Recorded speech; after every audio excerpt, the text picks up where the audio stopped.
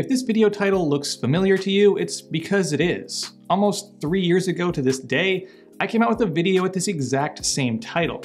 But over that time, our understanding and methods of brewing espresso has changed quite a bit, and even my espresso game has evolved, so I thought maybe it's a good time to update the list to be a bit more contemporary.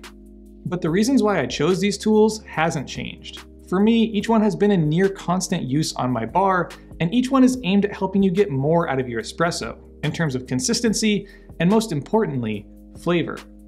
First up is the unique looking, and I think fun to use, WDT tool. WDT stands for Weiss Distribution Technique, and it's essentially using a needled tool to gently stir and break up any clumps in the grinds. This creates a more even grind consistency throughout the puck. The results of this speak for themselves, with a decreased occurrence of channeling, which also means cleaner shots and higher extractions. So simply put, just by stirring your grinds, you'll be getting more flavor out of your coffee and into your cup. When it comes to brewing espresso or even coffee in general, gram weight and time are some of the main focus factors. They serve as a way to help you develop your understanding of how contact time, which is the time water is in contact with your coffee, and brew weight, which is kind of self-explanatory, affect what you taste in the espresso itself.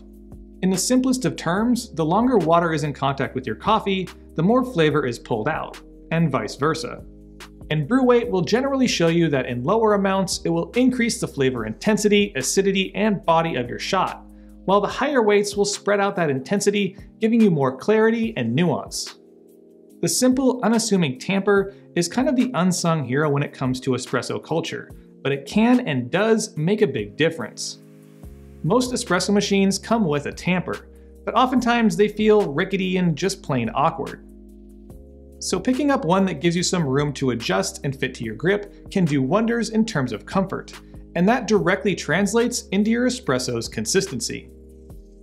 They come in many shapes, sizes, and weights, and if you're really trying to maximize your workflow, a press or a palm tamper may be the way to go, as there's never a risk of under or over tamping. For me, over the years, I found it hard to let go of my standard tamper, and I love the feel of my Pullman Big Step, especially when it's paired with their espresso basket, which creates that perfect glove-like fit.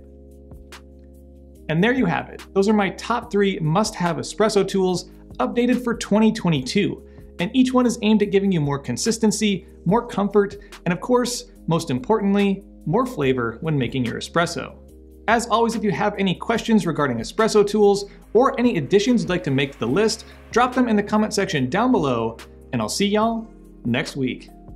Thanks for watching, and if you enjoyed the video, don't forget to like, share, and subscribe. Hit that little bell button for notifications of new videos posted every Friday. Check out my Instagram at Sprometheus for content throughout the week, my blog at Sprometheus.com, my coffee at littlegiant.coffee, and as always, stay caffeinated.